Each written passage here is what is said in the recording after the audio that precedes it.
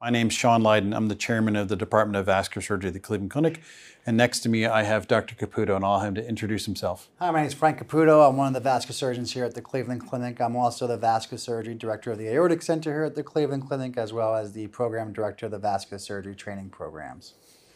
We're here today to talk a little about aneurysm disease, and we'll first start with inferential aneurysms in terms of what's new, what sort of research and trials we're doing, and what sort of approaches that we may have here that are unique that we can offer to both our patients and our referring physicians. So, Dr. Caputo, you want to comment? Yeah, so I want to say the first thing that's new in inferential aneurysms and juxtarenal aneurysms for that matter is the fact that we are seeing a lot of failures, Sean. I mean, we see a lot of failed endografts, and we see a lot of endografts that were placed in even recently that they're failing early. And I think one of the things we're finding out is that open surgery has become a necessity still in this era for aneurysms, even before these endografts are put in, even in the de novo aneurysms. So I think that's what's new in the aneurysm world. I think that's the trend across the country a little bit too. And I think that's something that's pretty unique about this place. Last year, even despite the struggles of COVID in 2020, we did 1,300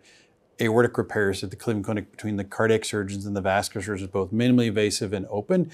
And the unique thing is that many places, they're graduating trainees that may have only done 5 open aneurysm repairs, where we do about 10% of the US population of inferential open aneurysm repairs. And so we're very comfortable doing that. And I think the key is you want to always say, what's the best long-term outcome for my patient? And trying to, I always say, put a square peg in a round hole. If you hit hard enough, you can probably get it in there, but that doesn't mean it's going to work really well when you're done. And so having the expertise in both big surgeries, open repairs, as well as minimally invasive repairs, as well as research devices to treat people with thoracoabdominal or branches to the kidney and the renal arteries, ascending aortic, minimally invasive repairs.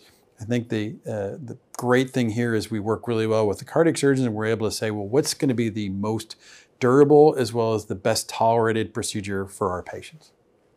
Yeah, and I agree 100%. I mean, as an aneurysm gets more complex, the patient has to be healthy, right? And we realize that.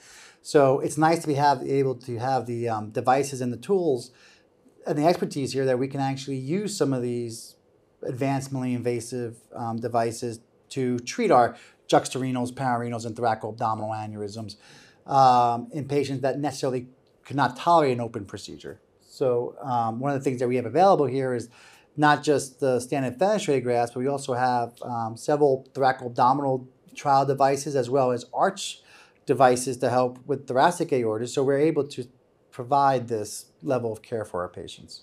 I think the one question we always get asked a lot is, if I'm a referring physician, how do I get my patient in? And then how do we work together to be followed? And I think I always try to tell people is like, our job is to work with you, to help you out, not necessarily to take your patient forever. So if they come and it's something unique that we can offer that they can't get locally, our job is to let the patient and to know what those options are, but also then, make sure that they come back when needed for our expertise to be seen, but also make sure that they continue to work home locally. It's important to make sure you have that balance. And the other thing I like to tell people is we always have availability.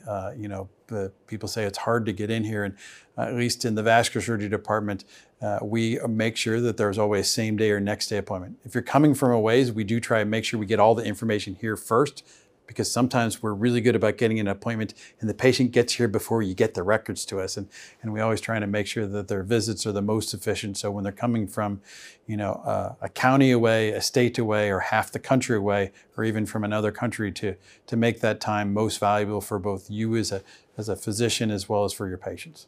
No, I agree. 100%. I think that the one thing is, you call our department, we will be able to get that patient in, if not immediately within the next week or so, just to help. And I think a large part, like you mentioned, is let's try to gather all the information prior to setting that appointment, so that appointment time is not wasted. But what do you think about how we approach the patient with these complicated aneurysms that are coming for second and third opinions? And what do you do, Sean, when everything is all so discordant? How do you start sussing things out? I think the first thing we try and do is first get their outside records and their imaging, see what's been done. We don't always have concordant thoughts about what a radiologist may have said what something was. And so we'll see how big we think the aorta is in the area that needs treated. One of the things we really do a good job is holding our partners accountable for following societal-based guidelines about when you should treat it. And so the good news is that it's not going to be, well, we should just treat it because it's there. It's okay, what are the guidelines? What's the evidence basis show in terms of what is the risk of that aneurysm? And then what is the risk of the therapy we're going to do? And that's something we actually monitor for both me and all of our physicians on a monthly basis to make sure that we're compliant of following those evidence-based guidelines in terms of when the risk of the procedure is finally less than the risk of the problem that we're facing.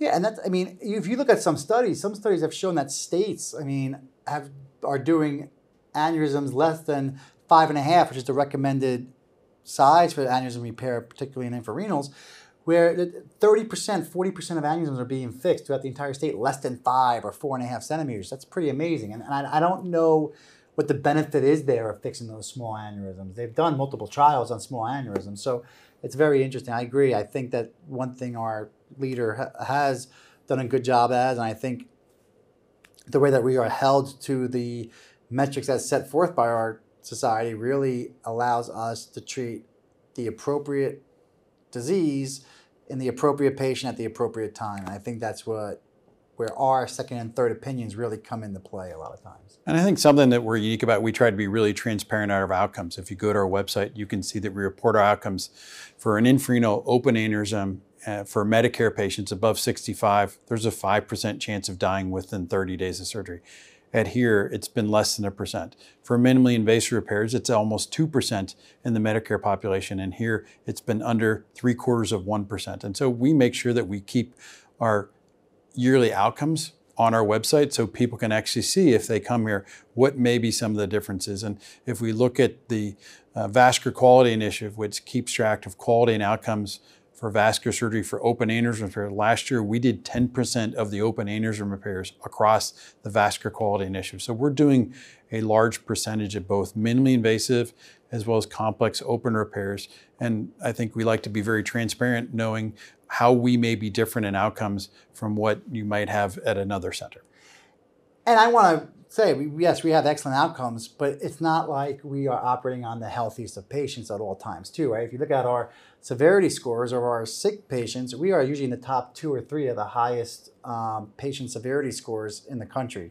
So not only are we able to offer healthy patients great therapies with great outcomes, we also help patients with several comorbidities and have great outcomes with those patients too. And I think a large part is that we work so well with our cardiology colleagues, our cardiac colleagues. We have great anesthesia.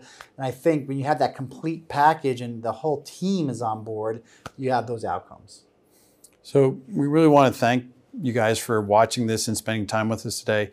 You know, if you want to go to our website, those outcome booklets are there that will give you some more information of that. There's phone numbers there of how to reach us.